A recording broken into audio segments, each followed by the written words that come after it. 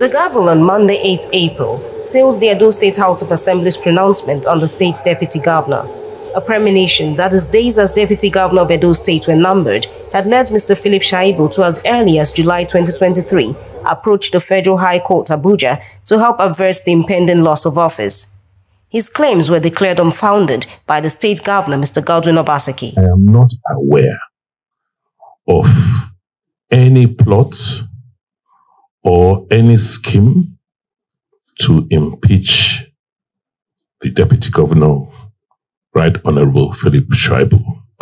I believe that this action by him is just a preemptive move to get a court order, keep his position while he now moves to the other party to get a ticket. However, when Mr. Shaibu made a public appearance on August 27 for the first time following the institution of the suit, this altercation occurred. Is your health and salvation.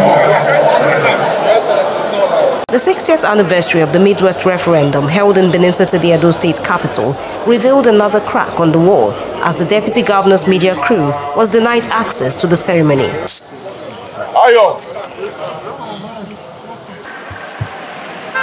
This signboard, appearing in front of number 7 Dennis Osadebe Avenue, GRA, Benin City, on September 2, sparked rumors that the relocation from Government House was imminent for the deputy governor. However, no official remarks followed this development. On 5th September, the deputy governor, in a circular, disclosed withdrawal of the suit at the Federal High Court. He stated that the decision to withdraw the suit came after a series of meetings involving him, Governor Obaseki, and well-meaning citizens of Edo and other Nigerians, including party leaders, traditional rulers, and the Archbishop, Benin Archdiocese of the Catholic Church. On Monday, 11th September, movement of files from the Deputy Governor's office within the Government House was recorded, indicating that the relocation to number 7 Dennis Osadebe Avenue had commenced. On 18th September, however, a video of Mr. Shaibu locked out of his office within number 1 Osadebe Avenue surfaced. The governor said they should lock it, that they are using the office for something else. I have not moved to anywhere. Nobody has given me letter to move to anywhere. Nobody has given me letter. So if governor say I have moved, I have not moved. I have not moved. The governor did not give me letter. Nobody has given me letter to move.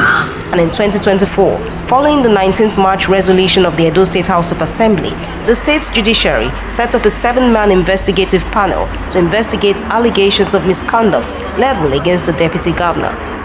On the 8th of April, the panel's report is presented at the House, where it's adopted and subsequently voted on.